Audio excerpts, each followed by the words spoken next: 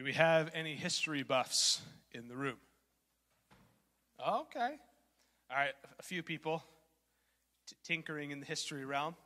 Anybody in the room intimately familiar with the Sons of Liberty? Know your American history?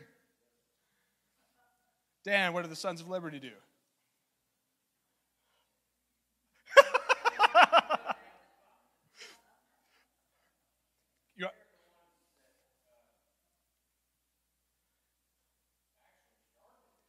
Yeah, you're right. So this is a band of really smart people who were kind of miscreants. And they had realized, they'd kind of woken up to the way that their motherland was being oppressive in a number of ways, with laws and taxes and organizations and who could farm where and do what and religious liberties, all of these things. And so this group of people, many of whom you would remember in like namesake-wise, like John Hancock, Sam Adams, Paul Revere, even the infamous Benedict Arnold. These were all people who were part of this organization. And what they did is they were this kind of grassroots underground movement that meant to undermine the religious patriarchy, or not the religious, the social hierarchy of the day and the overhanded work of their monarch across the sea. So these people started protests and demonstrations. Big mobs forced resignations of public officials. They did all sorts of things to kind of instigate a rebellion. Famously, they dumped 92,000 pounds of British tea into the Boston Harbor. Remember that? The Boston Tea Party, most people, that comes to your mind. And so historians of the United States have really credited this group, this grassroots movement, with the revolution as we know it.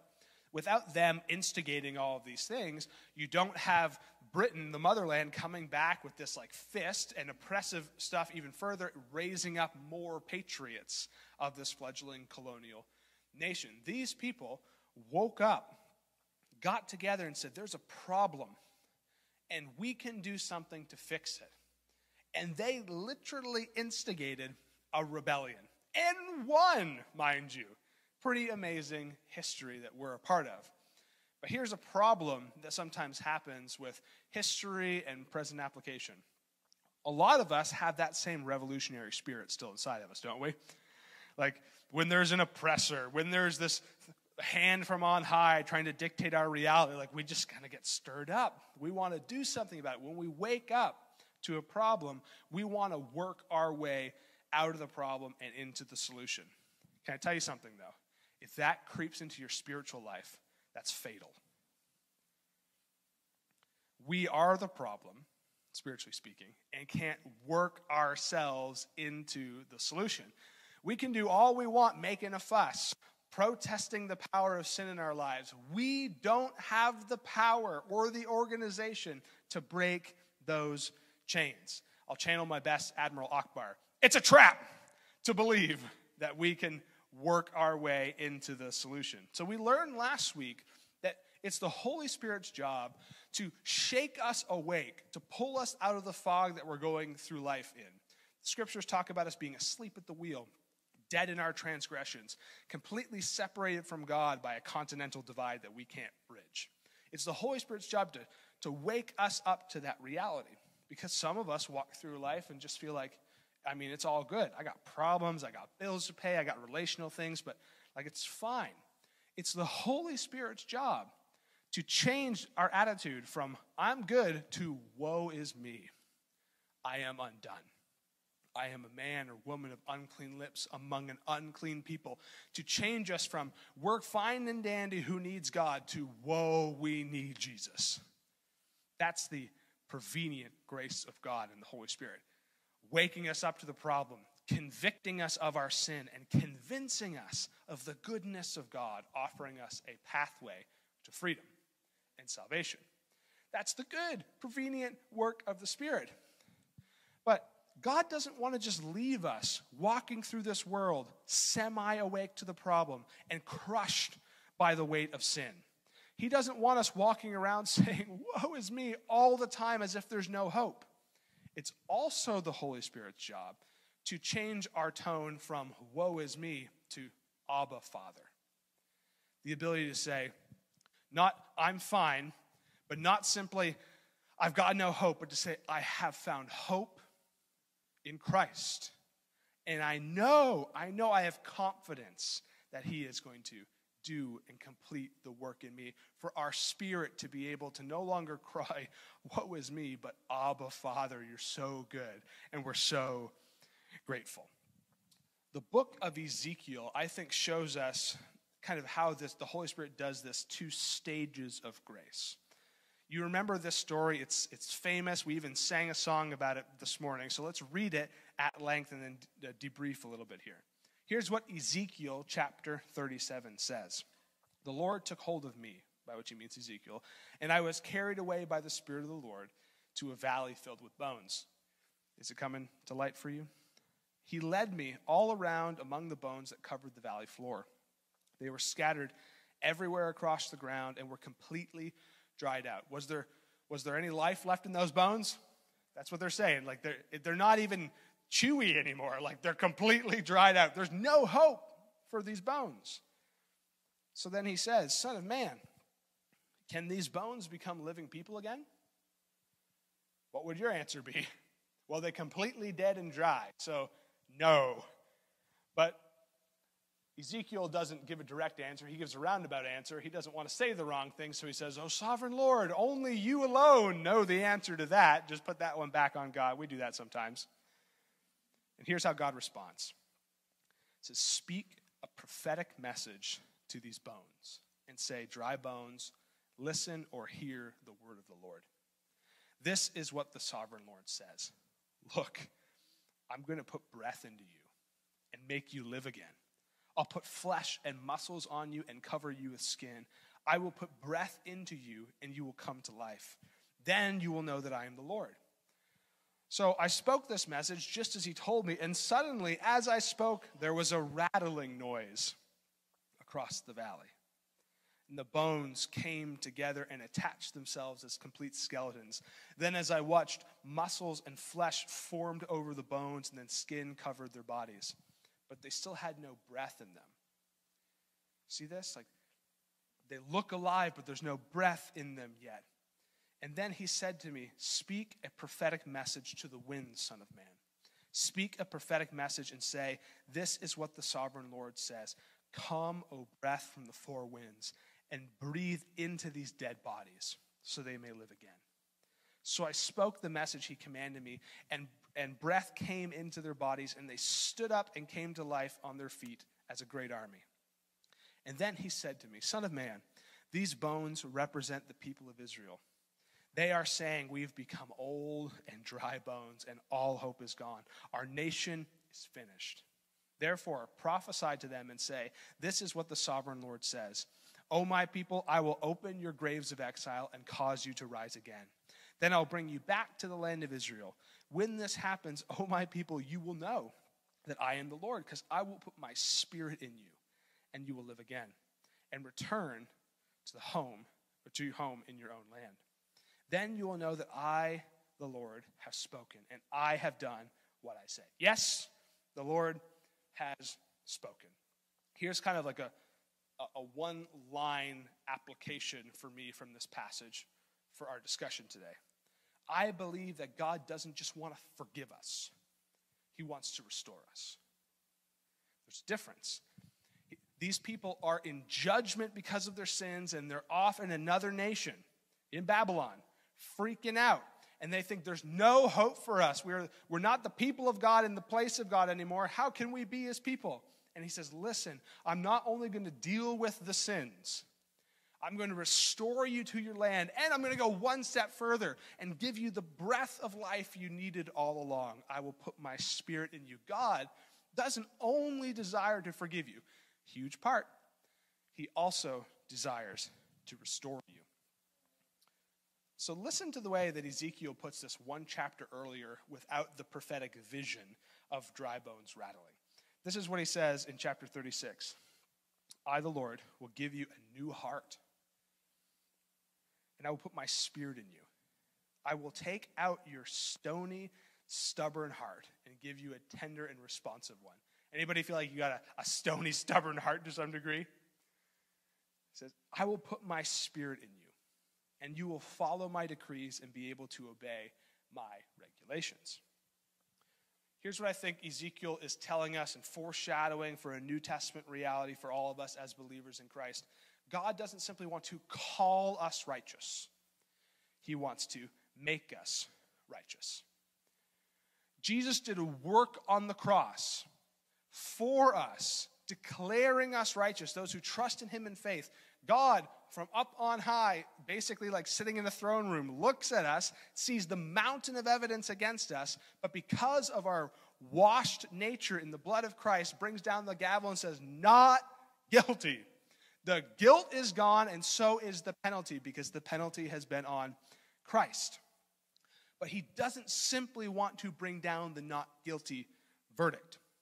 He wants to change us into the kind of people that can be empowered by his Spirit to hear from him, respond to his word, and obey.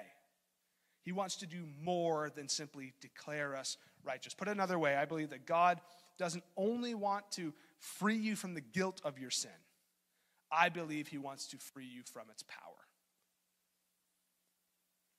So, theologically speaking, we deal with the guilt of sin in an act called justification. It's this big theological term that says because of what Jesus did on the cross, through faith, he has made you just as if you never sinned. When God looks at you, he doesn't see your past, he doesn't see your sins, he sees the righteousness of Jesus. And we should be pumped about that. That is a big work, and we should be so stinking grateful. What he does is he takes away the guilt of sin. And there's so many people walking around this world burdened by guilt and shame. Jesus took it. In justification, it deals with our relationship with God, restoring it, because sin is no longer in the way, so we can experience his favor again. Yes, we need his favor. But in all of this, it's just a relative change, because God chooses to see us as righteous, but hasn't yet made us righteous. We cannot undervalue what God does in justifying us because of Christ. But the Holy Spirit wants to take it deeper. He wants to take it up a notch. He wants to do something even bigger. Because justification is an act that God does for us from on high. It's foreign to us, it's applied to our lives, but we don't feel the change inside.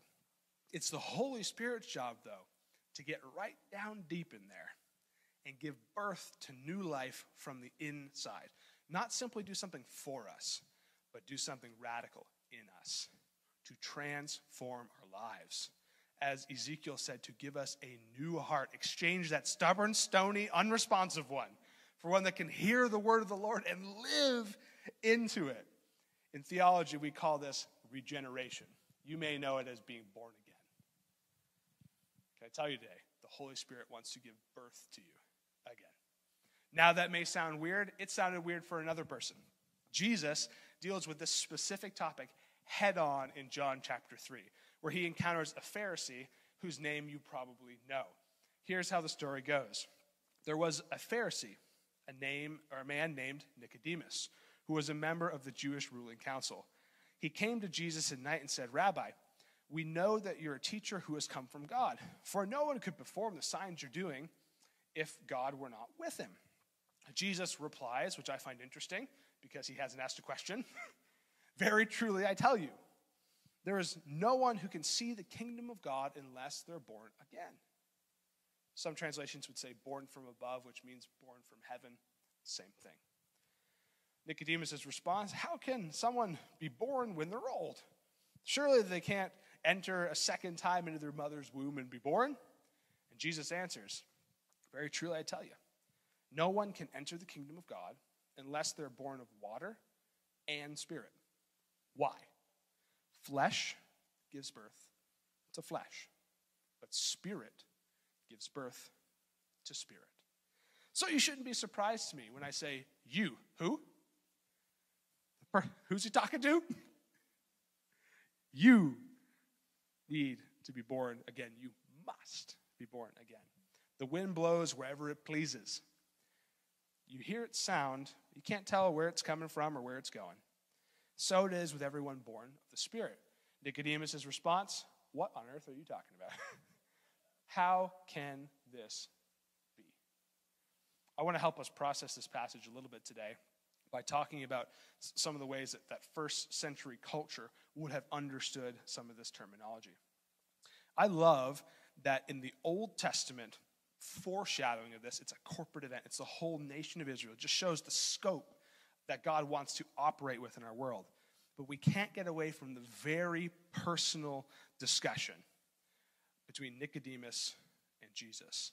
Jesus the rabbi and Nicodemus the Jewish religious leader. Now, it's really, really easy for us as church people to read this story, this need to be born again, and immediately look outward. We watch the news, we have conversations with coworkers, and we think to ourselves, don't we? Man, if these people just followed Jesus, they'd get it. They'd have a different perspective. Maybe we wouldn't be talking past each other. Maybe the world would be a better place. I think that's probably right, by and large. But the context of this story tells me that we should be taking a really hard look inside our own hearts before we look to apply this message to anybody else. Jesus talks to Nicodemus, a religious leader, a Pharisee, which means he followed the Torah to a T. Just like Paul, he would have said, according to the law, I am blameless. And Jesus looks him square in the eyes and says, you must be born again. What might that mean for us today? So Nicodemus shows up and he talks to Jesus and he starts off, Rabbi, this notion of respect, and we know that you've come from God because of blah, blah, blah, blah, blah. In the ancient world, they were all about patronizing people. Now, you and I, we don't really like to be patronized, right? In that day, they were like, bring it on, bring me all the praise. So if you were a religious leader, if you were a highfalutin society person, if you were in an elected office or an enforced office, people, before they'd come to you with a question or request, would just puff you up a little bit. Share all the titles, talk about your glory. And so that's probably what's happening with Nicodemus here. He's saying, man, rabbi, a place of honor. We know you come from God. Try to puff him up a little bit. And Jesus cuts him off, which I find hilarious. Like this passage, doesn't it read a little bit choppy? He doesn't even get to get the question out, which leaves me wondering, what question might he have wanted to ask to begin with? He came to Jesus with a reason. He came at night. He had to leave his work or maybe leave prying eyes to get to Jesus front and center. It tells me that the righteousness that he had through the law felt like there was a void there, like it wasn't enough. And so he comes to Jesus looking to fill that void, just like all of us do.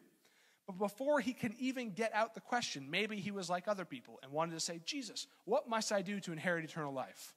We get that elsewhere in the gospel. Or Jesus, how can I be a part of this kingdom that is to come?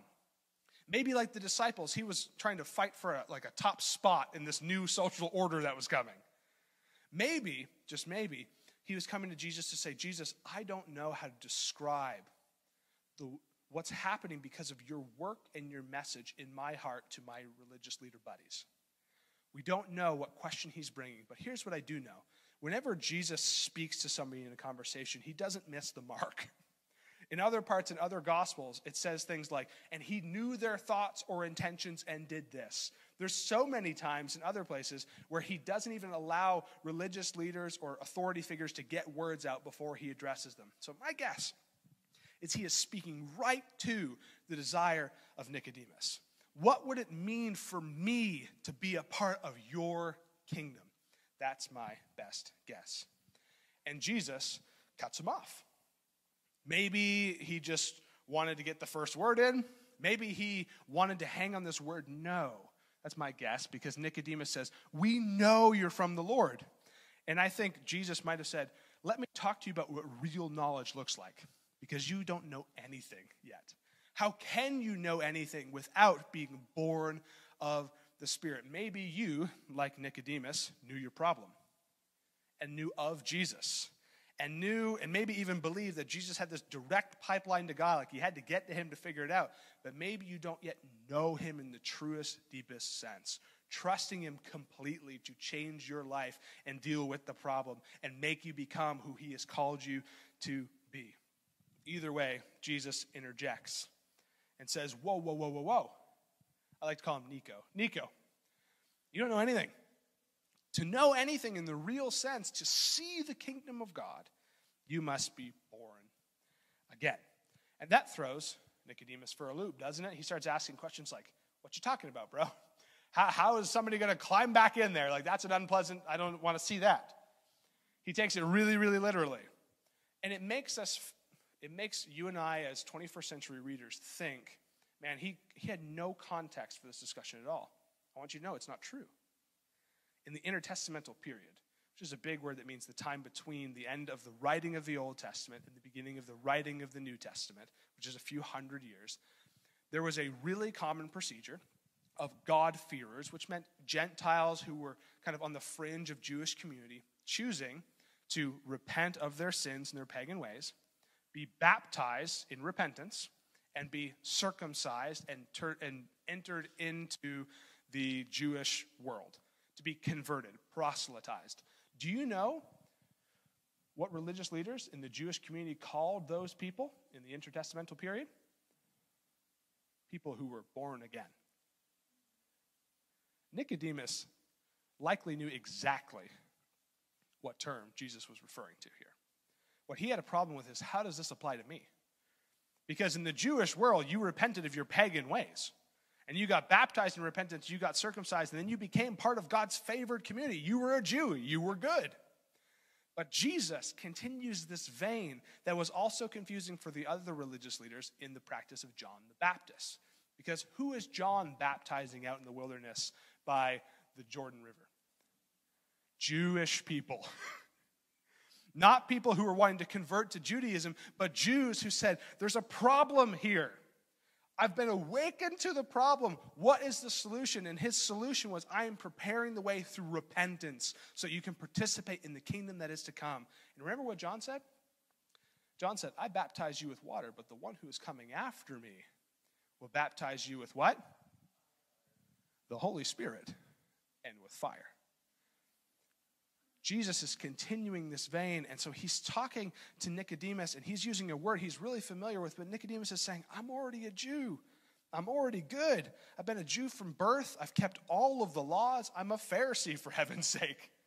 What do you mean I might need to be born again?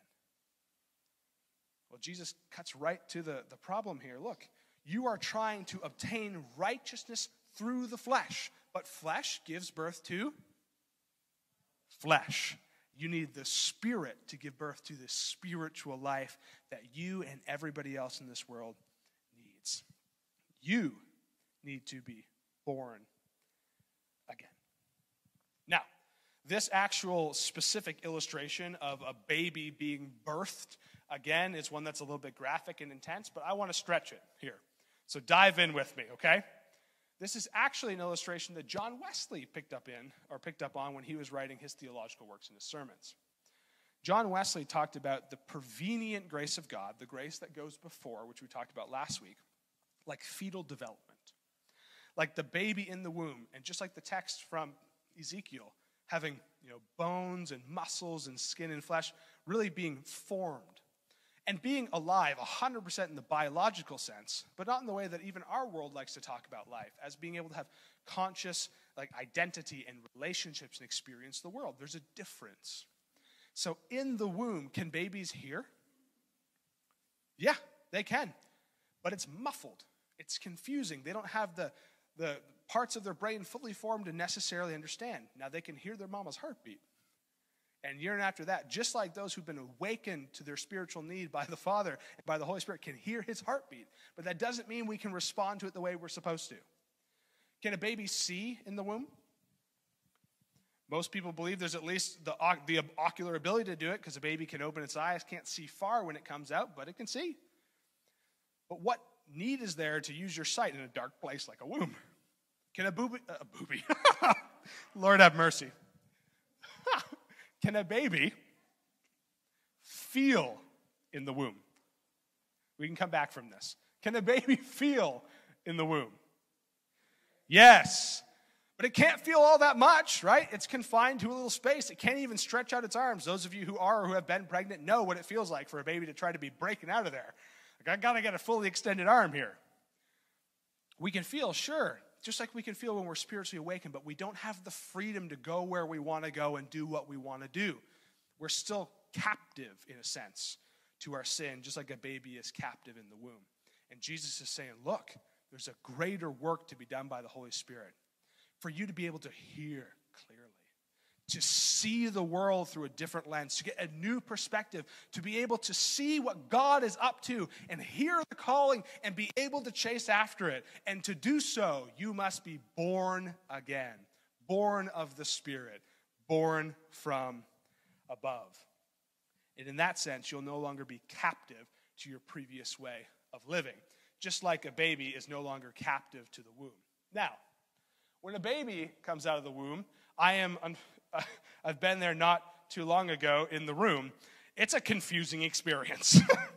And the baby, Lord have mercy on that thing, is struggling, can't breathe. I remember my daughters squinting at me like, what is happening? They're being rubbed down. They're sucking stuff out of their nostrils and their ears, and then they're getting the bath, and then they have to slowly process the world. Let me just tell you something. When you're born by the Spirit, there's a lot that comes along.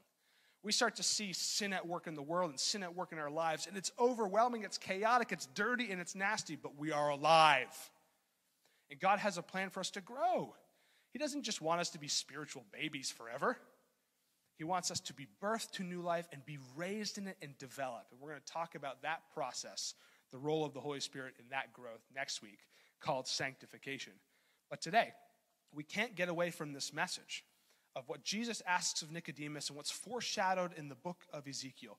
Do we need to be born again? Do you need to be born again? A good way to answer this question is to look inside and see, is sin ruling or reigning in your life somewhere? Are you a captive to what sin is doing in your life? Let me ask you a question. When you're born again, when you become a Christian, do you never sin? Somebody get this right. No.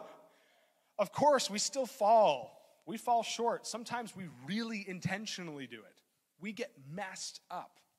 Being born again by the Spirit doesn't mean you're never going to sin, but it means you have the power and freedom not to. It means that rather than being confined by or controlled by the mind of the flesh that we hear about in Romans, we can be governed by the mind of the Spirit. We have a new path, a new way, a new option available to us, those who've been born again. Now, those who are born again, should you be habitually sinning? Because whom the Son has set free is free indeed. Paul says, why would you go about continuing to sin when you have the power living inside of you not to? So the question today is, are you controlled by sin? Because Jesus wants to do more than eliminate the guilt of your sin. He wants to take away its power. He wants you to experience real, tangible, actual freedom from that stuff that's been stuck with you. And the formula is the same. It doesn't change. It's not some magical thing you got to say or do. It's confession of our sin, confession of our need, and asking him to do a work in us. It comes through faith, the faith that saves us. When we say, Jesus, woe is me. I'm a man of unclean lips among unclean people. I'm messed up. Will you help me? You know how he responds? He says, yeah, the guilt is gone, and let me give you a helper, the one who's coming after me. Let me put a new heart in you, give you my Spirit, the same Spirit that raised me from the dead, so that you can live here and respond and be birthed into the calling that God has for you. Is that an experience of your life thus far?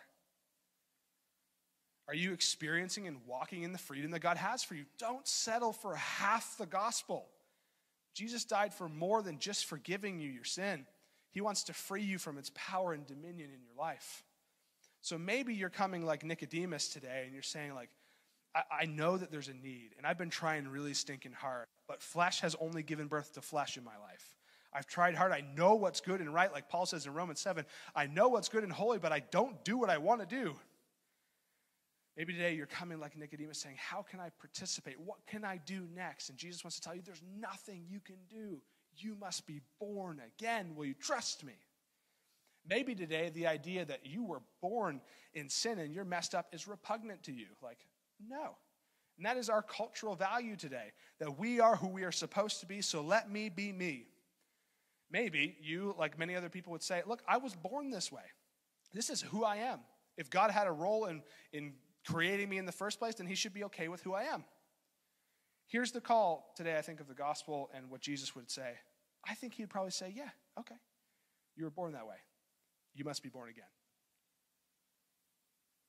Life is hard. Life is complicated. Life is full of so much sin and depravity. Our whole world is messed up. Of course you and I are messed up. What do we need? Not flesh giving birth to flesh, but spirit giving birth to spirit. God would say, yes, you're messed up, but I loved you so much that I came anyway to give you a new way. Will you be born again? You must be born again. So Paul kind of sums all this stuff up in the book of Titus, in this little paragraph, which was probably a creedal statement or something that everybody around would have already said and professed to believe. Here's what he says. Once we too were foolish and disobedient. We were misled and became slaves to many lusts and pleasures, our lives full of envy and evil, and we hated each other. Sound familiar? But something changed. When God, our Savior, revealed his kindness to us, that awakening grace, he also went a step further and saved us, not because of the righteous things we've done, but because of his mercy. It's all by grace through faith. He washed away our sins, dealing with the guilt and the penalty, and giving us new birth and new life through the Spirit, Holy Spirit, regeneration. He generously poured out his Spirit upon us through Jesus Christ, our Savior. Because of his grace, he's made us right in his sight and given us the confidence that we too will inherit eternal life. Today, don't settle for half the gospel. Don't just trust Jesus to deal with the sins of the past. Trust him to deal with the sin that's inside of you today by the power of his Spirit, and just see what he gives birth to in your life. It never comes by our own strength, but it comes through our cooperation. We say, Lord, we know the problem, and we are finally convinced. Sometimes it takes us a while. We want to try real hard. We're finally convinced that we can't do it without you. So we're turning away, we're giving it all to you, and we're trusting in you today for new life and new hope and new direction and new power. Because true sons and daughters of liberty recognize that even if we're awake to the problem, we can't work our way to the solution. We need to trust the big boy on the block who's actually done what we want to do. That has come in the form of a human being and defeated sin and death on the cross and was raised to new life by the Spirit. He wants to give you that same Spirit today.